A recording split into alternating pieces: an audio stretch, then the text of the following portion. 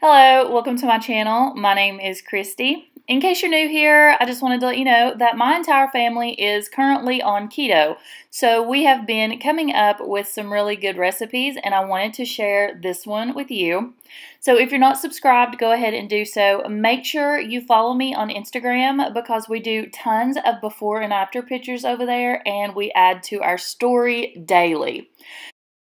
Today's recipe is pepperoni pizza bites. Make sure you check the description box below because I'll have that entire recipe listed down there for your convenience.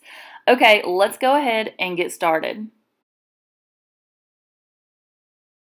Okay, let's go over the ingredients you're going to need for this recipe. This is just the basic recipe for my pepperoni pizza bites.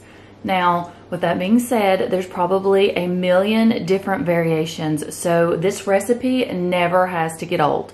But for the ones we're making today, let's discuss what you're going to need. Cream cheese, coconut flour, baking powder, garlic, eggs, mozzarella cheese, and I'm using these little mini pepperonis, and these were picked up at Kroger, but I know they have them available in several different brands.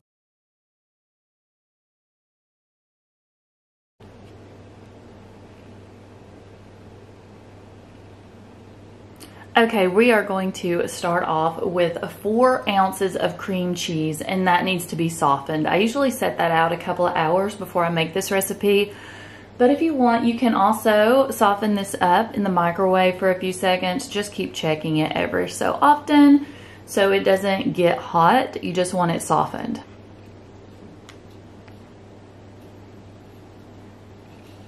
Now, here is where your variations can start to come into play. My family loves pepperoni, so that's why I'm using a 3/4 cup container of the mini pepperonis.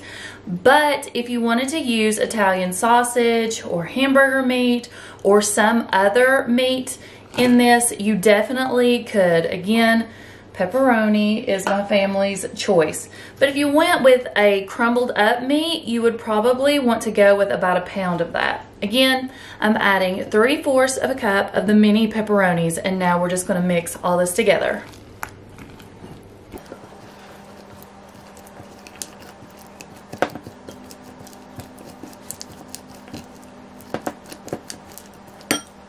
If you decide to use another meat, something that's uncooked like Italian sausage or hamburger meat even, you'll want to cook that up on the skillet and make sure it is completely crumbled up into small chunks, also cooked thoroughly, and then you can add that to your cream cheese and mix.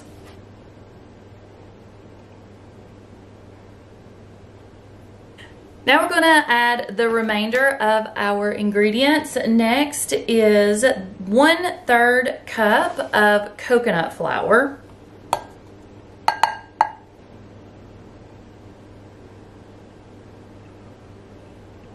Next is 1/2 of a teaspoon of baking powder.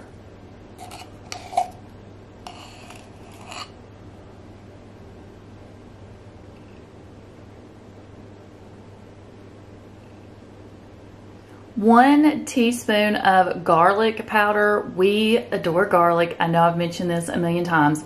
If you don't want to use garlic powder, you can use minced garlic. I just keep garlic powder on hand more often, but either one would be fine.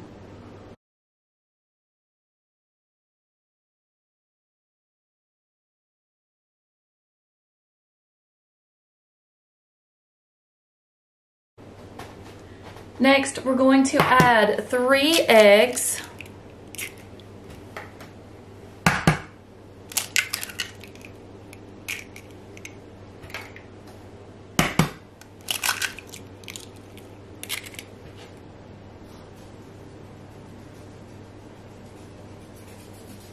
Now we're going to be adding 1 1/4 cups of cheese. This is mozzarella, but you can use different versions. You can add mozzarella, some Parmesan.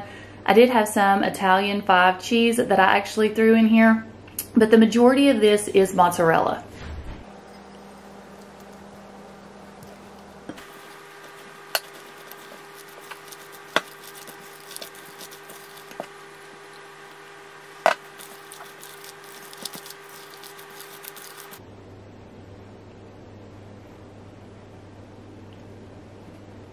Now personally, to all of my recipes, since I have been doing keto, I add a little bit of pink salt, not too much on this one because it does have the pepperoni in it. But we do want some of the electrolytes and the sodium from this. So I just add it. That is definitely optional. Another optional seasoning that I did want to mention is Italian seasoning. My children are not fans though, but as an adult, I personally like it with some Italian seasoning. So I could make half and half a batch if I wanted to. This would be the time that you would divide that up. But today I'm just going to completely leave out the Italian seasoning.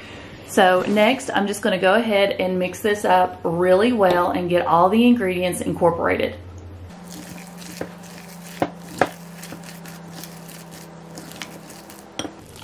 You know, you don't just have to make these pepperoni bites. If you have some leftover bacon, you could throw some crumbled up bacon in here.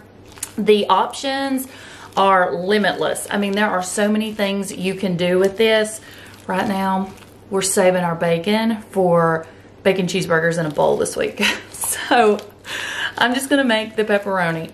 Once you get this completely mixed up, you're gonna want to chill this in the refrigerator for about 10 minutes. Alexa, set a 10-minute timer. 10 minutes, starting now. While your mixture is chilling, you can go ahead and preheat your oven to 350. You can see I'm meal prepping early. Preston's actually at our house taking a shower. He came to eat before he leaves to work. While your mixture is chilling for 10 minutes and your oven is preheating, go ahead and line your pans with parchment paper. Really quick tip, I pick this parchment paper up at Dollar Tree. You get 25 square feet and it is really good. It is one of my favorite parchment papers. Again, non-stick, oven safe, and it's a lot cheaper than if you picked it up anywhere else.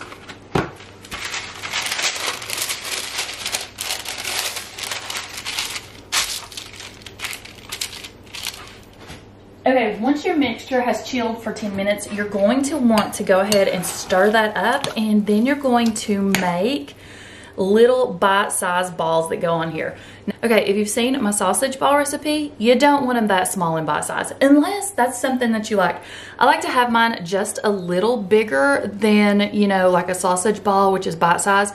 So this is somewhere between, oh, I don't know, a biscuit and a sausage ball. I'll show you when I put them on the tray.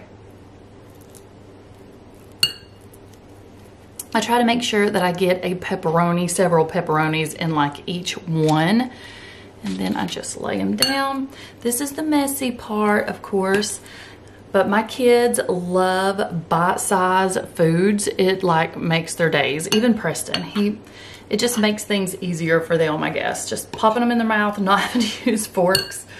So we do make a lot of little bite-sized foods.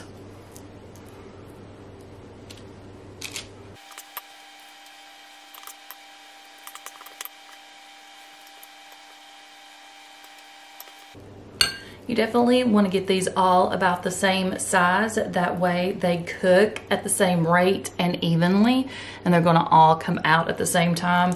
That way you won't have some that are done, some that are still undercooked.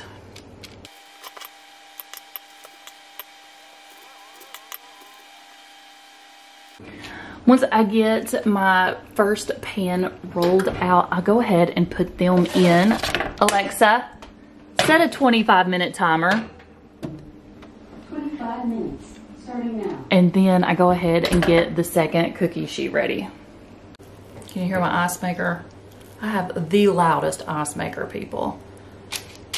And it cannot keep up with us in the summer. That's the one thing I hate about my fridge. So I am seriously considering buying one of those ice makers that you just put on your countertop. If you guys have one of those and you have any good recommendations, let me know. Oh my goodness, they smell so good. Alexa, set a 25-minute timer. Second timer, 25 minutes, starting now. Quick tip, always check on them during the cooking process because depending on how big or small they are, they may get done faster. So we've got like 10 minutes left on this first batch and they're already starting to brown. So they may be in there just a little less than 25 minutes, but I'll check back on them in a second. Okay, here are what the pizza bites look like when they come out of the oven. I left mine in just a few minutes longer than I would normally like, but they are golden brown. And I like to brush melted garlic butter over top of these or have them melted in that. The kids also like to dip these into marinara, but these are a great alternative to regular pizza bites. Thank you so much for watching. Make sure you check out some of my other keto recipes. I have an entire playlist for you guys. I'll see you in my next video, and I hope everyone has a wonderful day. Bye.